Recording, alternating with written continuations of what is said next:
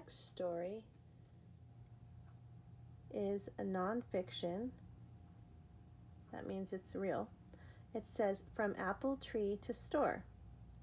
It is fall. The trees are full of ripe apples. It is time to pick them. The apple picker climbs a ladder. She picks the apples by hand and then she puts them in her bag. The apple picker empties his bag. There is no more room in it.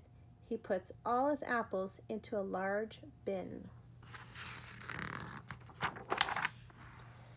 A tractor picks up the bins. A big truck will take them to the store. Not all the apples go to the store. Some get made into juice and cider. Others get made into applesauce.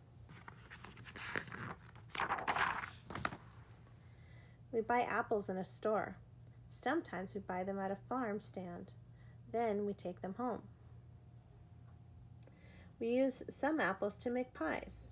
We eat some of them. The apples taste good. Here are the different types of apples. There are many different kinds of apples. Which ones have you eaten? So we have Red Delicious, which that's my favorite. Granny Smith, Stamen, Rome Beauty, Golden Delicious, Jonathan apples, Macintosh apples, and the Gala apple. And that's it for our story.